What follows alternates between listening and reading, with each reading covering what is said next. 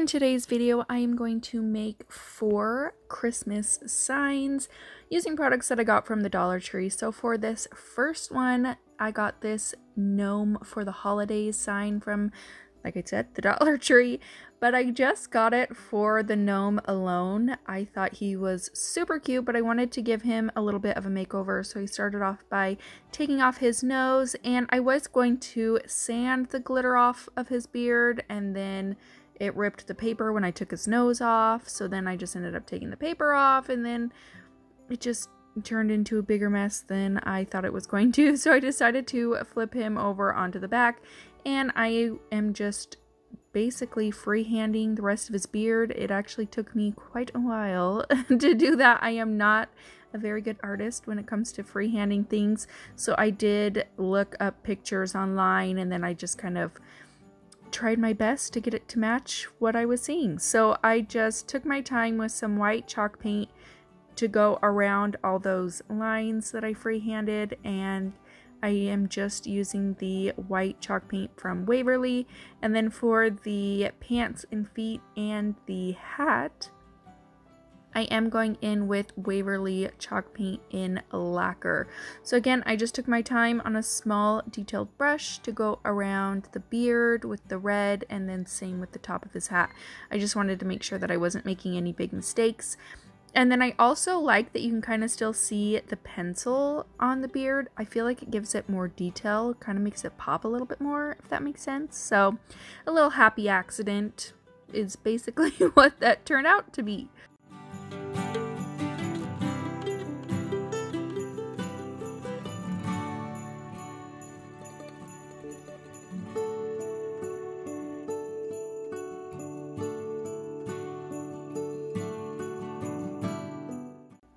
And then I did take some steel chalk paint from Waverly, and I just used it on this little detailed brush, and I'm just kind of giving him a little bit more detail to his beard, kind of, you know, how a beard isn't just plain white, you know, you got little gray hairs in there too. So that's what I did with that, just to give him a little bit more definition.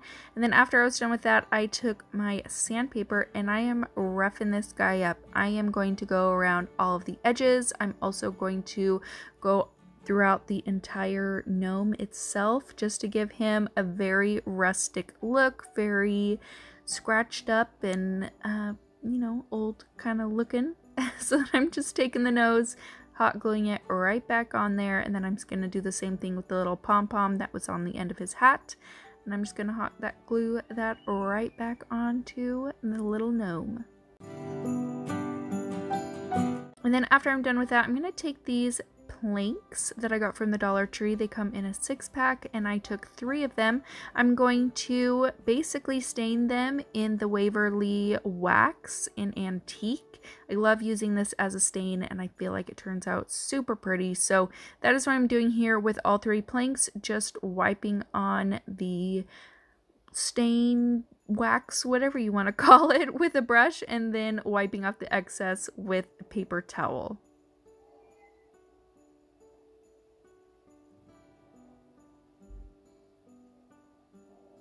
And then for the frame, I am going to use a stretched canvas. I already had taken the canvas off of this frame previously, so I just grabbed it to use it. I'm going to paint it in my white Waverly chalk paint, and I'm not doing, you know, a super great job at painting. Basically just, you know, giving it a one good coat is really all it needed. And then after I'm done with that, I'm also going to take that Waverly wax paint, Waverly wax, in Antique, whatever you want to call it. If I, you know, I'm having issues talking throughout all of my videos, so just, you know, ignore that fact. But I'm just gonna go through and basically give it a little bit of a rustic look, dry brushing on there, making sure to hit all of the sides and corners really well, and then I just kind of dry brushed around the rest of it. And then I'm also taking my sandpaper to this as well. I wanted to make sure I got those corners nice and sandpapered. Whatever you want to call it. I wanted the natural grain of the wood to show through, so I just took my sandpaper, kind of blended the wax in with the white paint, and then Now I'm going to take some hot glue sticks and glue all these planks together. Just 2 on the back where the seam is was enough to make these stay. And, you know, if you have some issues, make sure you're just, you know, getting that hot glue on both sides of the planks. So after I'm done with that, I'm going to hot glue a little line around the planks, and I'm going to set the frame right on top. Make yourself a cute little sign. And then I'm going to take my gnome and put him right in the center of that. And that is it.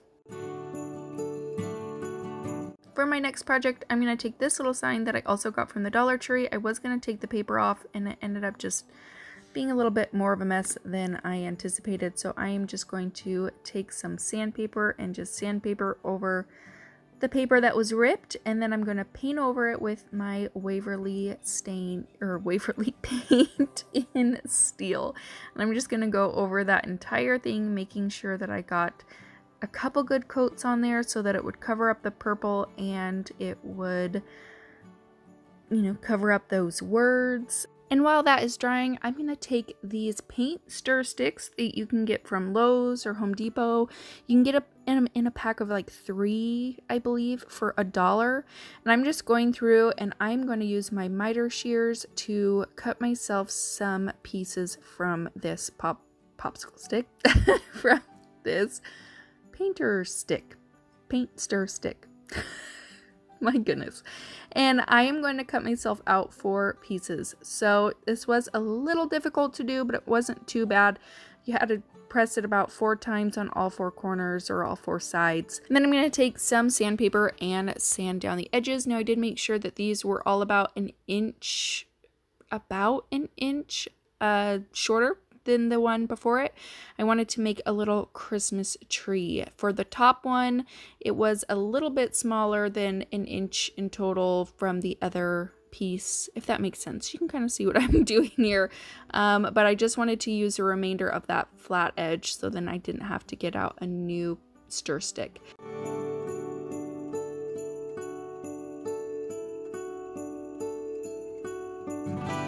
And then I'm going to paint all the edges in that same steel color just so that they matched up with the sign. And then I'm going to take this scrapbook paper that I got from Hobby Lobby. I just bought them in the scrapbook packs. I did end up changing my mind on some of them, so you will see that there are a couple that I did not show. And one thing that I don't know where my footage went for it is I just took some Mod Podge and I laid it down on the stir sticks, and then I laid the paper on top of it. I cut around it, waited for that to dry, and then as you can see, I'm taking my sandpaper and I am basically sanding off the excess paper. It comes off really easy when you do it this way. And then I also wanted it to give it a little bit more of a rough look, so then I also did extra sanding around the corners. This technique is super great to get off all of those leftover pieces that you couldn't get with scissors. It gives you a nice flat edge and I love it. Then I'm going to take some Mod Podge and go over the top and the sides just to make sure that that paper is nice and stuck down there so it doesn't come up later. And then with the sign, I was feeling like it just wasn't, I don't know, there was something about it that I wasn't liking. I decided to take my antique wax and go in all of the grooves and corners of the sign. I feel like this really helped the sign to look aged and rustic, and it also, I feel like, kind of blended the background to the frame, if that makes any sense. So I just took my antique wax and I went over all of the sides and the frame part, and then I also did that on the outside and to the corners just so that all kind of match and blended well together.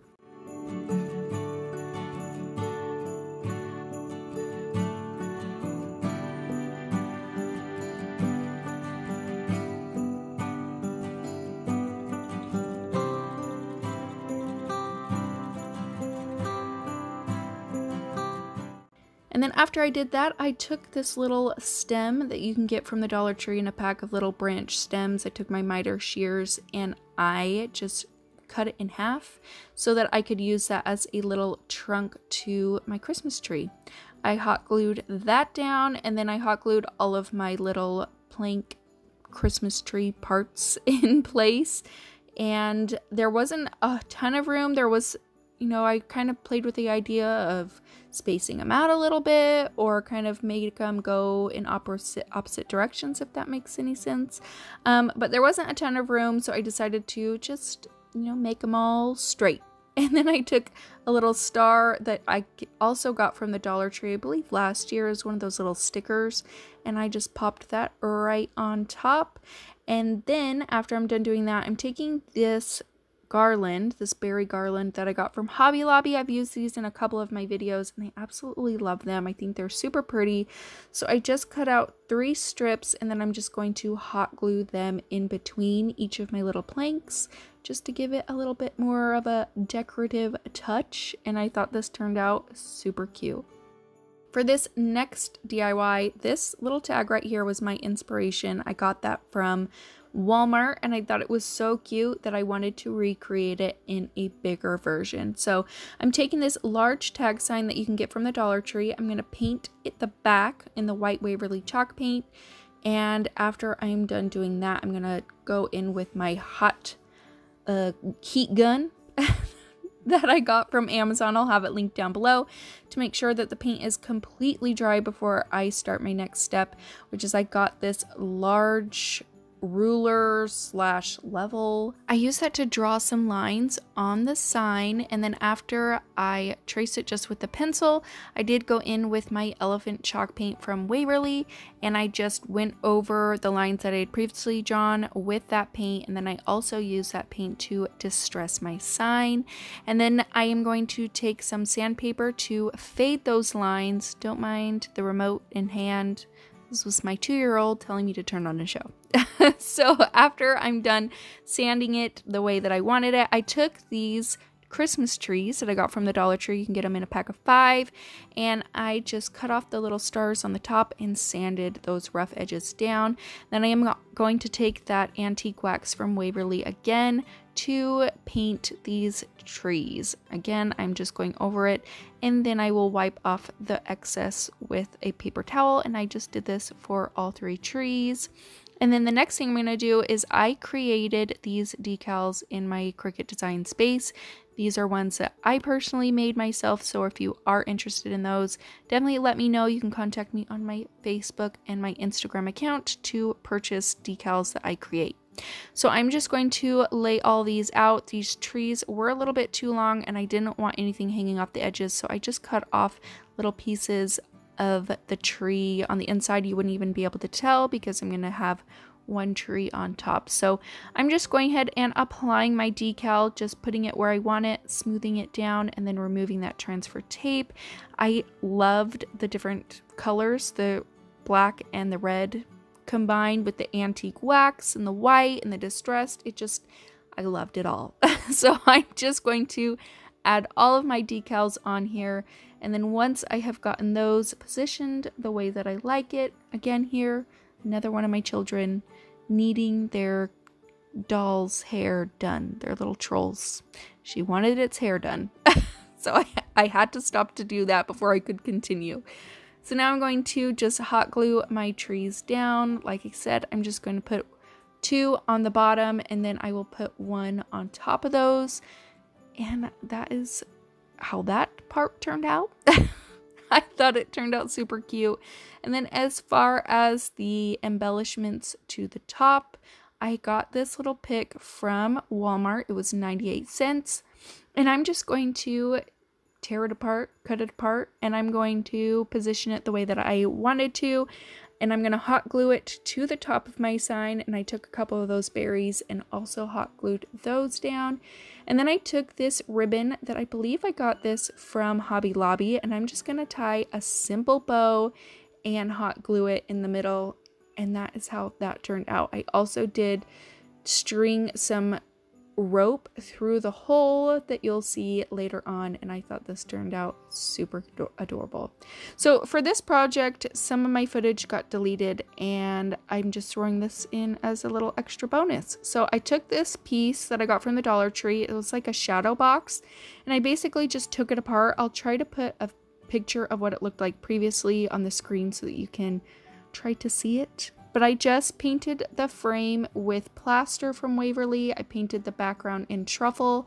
And then those are popsicle sticks in the background, I used the antique wax for those. So I'm taking the back part of the shadow box, and you can kind of see where it was like a little box, you know, all together. And it came apart when I was taking it out of the main part of the shadow box, and I just hot glued those together. I did cut down my popsicle sticks so that they would fit right into the shadow box, and I just hot glued all of those in place. There wasn't really much to it. I mean, I just measured it out, hot glued them down. I wish that I had the footage. That is now gone somehow. I don't know why that always happens to me, but it does. So I just thought this turned out way too cute to not show it, or else I probably wouldn't have put it in here. But I got this little truck ornament from the Dollar Tree. They came in a pack of 4, and then I'm taking the red berry garland, popping the little red berries off of there, and hot gluing them to the tree. I just felt like the tree looked a little plain, and I wanted to, you know, jazz it up a little. So I'm just hot gluing those down to the tree. And then I'm going to take this little wood round that I had. It's just a little scrap piece of wood, and I needed to give the truck a little bit of lift off of the sign. So I'm just going to hot glue the tree to the truck, and then I'm going to hot glue the little scrap wood to the back of the truck and hot glue that down. And then I'm taking this white berry garland or cream that I got from Hobby Lobby. You can get basically this color from the Dollar Tree as well. And I just made a little wreath with it. I've done a very similar project with a pumpkin for fall, and I loved how that turned out, and so I had to make a little red truck version of it. So I just put the whole piece back together. I stuck the glass back inside the frame, and then I put the box back inside of the frame as well. It just popped right back in. And then I'm going to take some black buffalo check ribbon, tie a super simple bow, and I'm going to glue this right in the corner, and then I'm going to use the tails to frame out the frame. I thought this turned out super cute. I had contemplated putting it in the middle, but I didn't want the truck covered up, and I just thought this positioning of it was absolutely adorable. So I then took some twine and made another really simple bow, put that on top, and that is it.